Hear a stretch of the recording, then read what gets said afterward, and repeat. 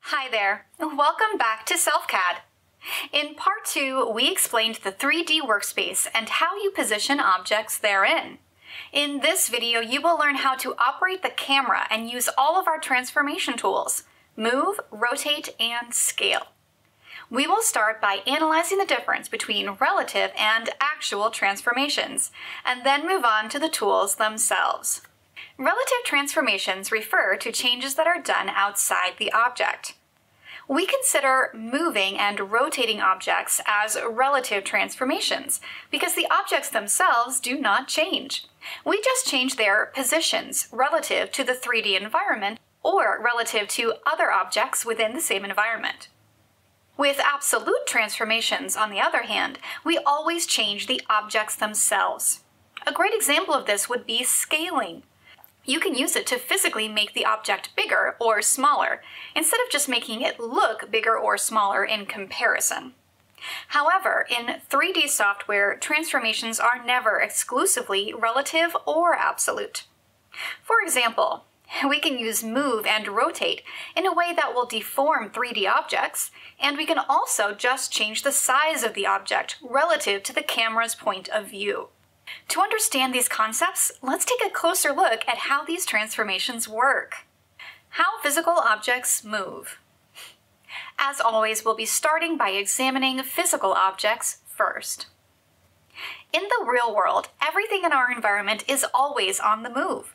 We just can't easily see it because we are moving at the exact same speed and in the same direction as everything else.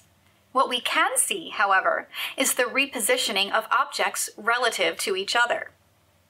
The universe is the environment in the largest sense, but we can also specify multiple local environments. We will perceive them differently whether inside or outside those environments, and our perspective of those environments will change as we move around. For example, when we're inside a moving vehicle, we do not see objects in it move, but we can see objects outside the vehicle move as they get closer or further away from our viewing perspective. How digital objects move. We can apply the same concepts to the 3D modeling environment. You can zoom in and out to get closer or further away from objects in the scene. And you can move the entire environment with the pan camera function. You can also group objects together, for example, a table with all objects on top of it, and move them as one, or move each of them individually with the dedicated Move tool. However, it's important to remember that the pan camera function and the camera in general only changes your perspective in the 3D space, which does not affect the objects themselves. To change the position of the object, you have to use tools, such as Move, to update their X, Y, Z coordinates in the Cartesian plane. The Move tool and Camera Projection. You can move objects by either entering exact XYZ coordinates into the text boxes or using and dragging gizmos to eyeball the location. The problem, however, is that it's difficult to position objects in 3D space by looking at them from a single point of view. In the real world, you'd naturally move around to see how it looks from each side to make sure everything is fine. In 3D modeling software, we can imitate that by rotating the camera to get a better look. But you need to remember that we're still looking at a 2D representation of a 3D object. We imitate the real-world environment by using perspective, a type of projection that makes objects smaller as they move away from the camera. But it's not perfect. It's good enough to trick our eyes to see depth, but it does not allow us to see the real size of the object, which becomes problematic when you need to align objects. To solve this problem, we need to change the orthographic projection. This type of projection removes the perception of depth, which displays objects with their true size, even when they're far away from the camera. It doesn't look as good as perspective projection, but it's irreplaceable when we need to visualize relationships between objects. Adjusting the gizmo positions. In the advanced settings in all transformation tools, you'll find the option to adjust the gizmo position to another fixed location, or manually by clicking at any point in the scene. In the previous video, we mentioned that all 2D and 3D positions are based on a single reference point, also known as the pivot. And adjusting the gizmos allows you to set the pivot point to a different location, which can help with positioning objects relative to each other. Let's look at it in practice by aligning a nail to a slab of wood. As you can see, the gizmo, or the pivot, is in its default position here at the bottom. If we rotate the nail right now, the tip will intersect with the surface of the wood, which is not what we want. We can avoid that by changing the pivot. To do that, we need to expand the Advanced Settings and select Manual Gizmo Position, and select the new pivot point at the tip of the nail. From here, we can rotate the nail into position. Adjusting the camera. We already told you how important it is to move the camera to look at the objects from different points of view. But eyeballing the position of the camera is the same as eyeballing the position of the object, which is not precise. To solve that problem, we added the option to snap the camera to specific locations. If you look at the top left side of the workspace, you'll notice a small cube with a few different labels. You can click at any point of that cube to snap the camera to the highlighted position. You can also find the option to add multiple viewports and look at your design from a few different points of view at all times. When combined with the option to snap the camera, you can observe the changes to objects at all times from different perspectives, which will not only help you with precise positioning, but also with drawing, sculpting, and more. Aligning objects with each other. When you need to align two or more objects, it would be tedious to position them all with the Move tool, as it would take a while to calculate all the positions relative to each other. In SelfCAD, you can do it much faster with our Align tool. Not only does it allow you to position objects relative to each other, but it also has the option to add offsets to the pivot points. There are, however, still some limitations that you need to keep in mind, as both Move and Align tools operate on the global coordinate system, which makes objects that are at an angle relative to the workspace a little tricky to manage. Let's visualize it with a room with a table. As long as the table is aligned with the floor, you can measure the top of the table as an offset from the floor, and then use that distance to place objects on top of the table. However, once we rotate the table, its top will sit at an angle relative to the floor. Now, placing objects on the table becomes tricky, as each point of the tabletop sits at a different height relative to the floor. In such cases, you can look at the Rotate tool to solve this problem. How the Rotate tool can help with positioning objects. The most basic solution would be to use the same height to position all the objects, and then offset the angle by rotating the object. But again, with more objects, it becomes tedious to do it for every single one. For such problems, SelfCAD has the Magnet feature. How to use the Magnet feature in SelfCAD. You can find the magnet in the Advanced Settings of the Move tool.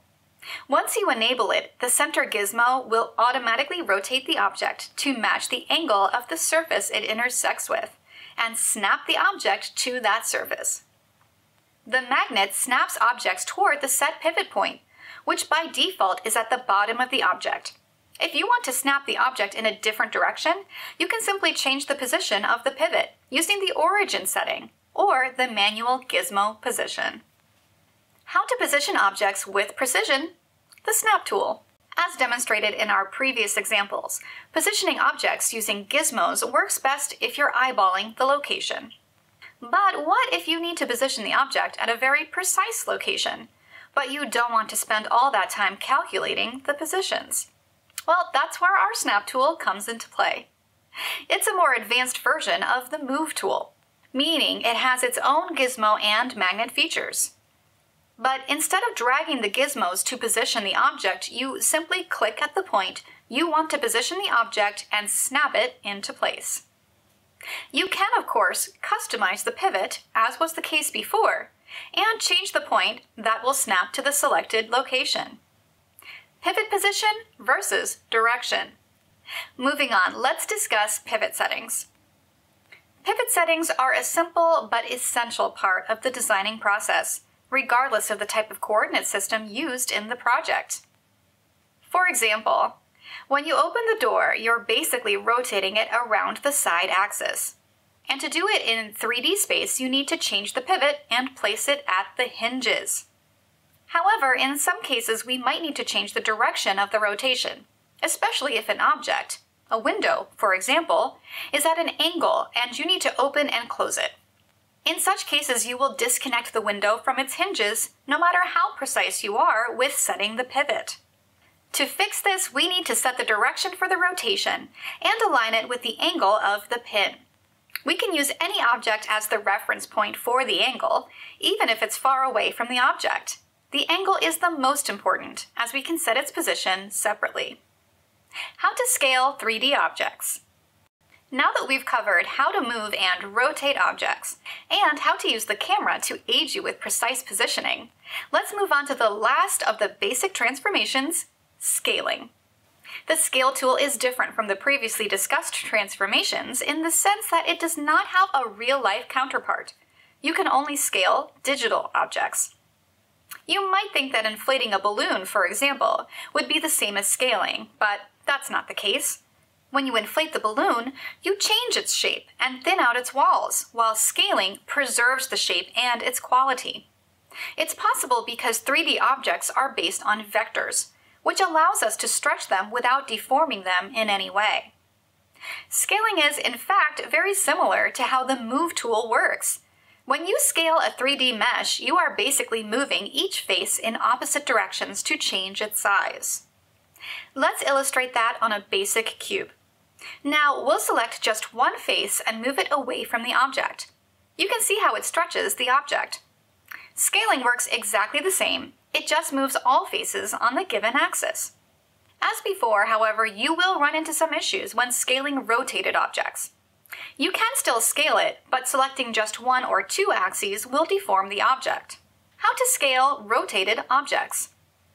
To solve this problem, we need to set the direction. We could do it manually like we just did for the rotation, but there's another option that could help. It's the local transformation option from the advanced settings, available when you select one or more faces of the object. What are normals? Local transformation changes the position and the angle of the gizmo to match the direction of the selected region, also known as the region's normal. When you select just one face, the app will use its normal for the direction. But when you select more than just one face, the app will calculate the average normal from all selected regions, which might no longer align with your desired direction for transformation. Of course, if the local transformation option doesn't work out, you can always add a custom direction for scaling. Just like we did before for rotation, you can manually set the direction in which to scale the object. How to create patterns in SelfCAD. The Copy Offset tool. Now that you have a good understanding of how to manually position and transform objects, let's take a look at how to automate transformations with the Copy Offset tool and how to use it to create patterns. The idea is quite simple. Just set the number of copies you want, enter as many transformations as needed, click Copy, and let the software do the rest for you. The app will calculate everything based on the provided instructions and apply the transformations to each copy. Let's look at an example.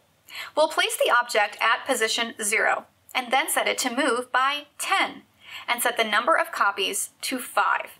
The first copy will be at position 10, the second one at 20, and so on. If you add more transformations, they will stack on top of each other as well, making it a powerful tool for creating patterns. Copy Offset also has a unique feature called Pivot, which automatically makes copies around the scene pivot, which is the center of the viewport, making it great for creating circular patterns as well. How to make customized patterns in SelfCAD. The Follow Path tool. Another option to create patterns is with our Follow Path tool. Its duplicate mode is great for making repetitions. It's limited to just creating the copies, with taper being the only possible deformation. So it has less flexibility compared to the copy offset, but it's much better at arranging copies in specific patterns. You just need to draw a profile, and the follow path will create a set number of copies alongside it. And this concludes the basic transformations, one of the most important and difficult parts of transitioning from 2D to 3D. In Part 4, we'll explore how to create 3D primitives and explain the basics of 3D topology structures. Thanks for tuning in. See you in the next one.